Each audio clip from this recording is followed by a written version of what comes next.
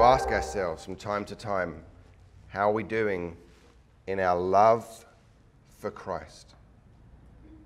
Not our love for the things about Christ, but our love for Christ himself.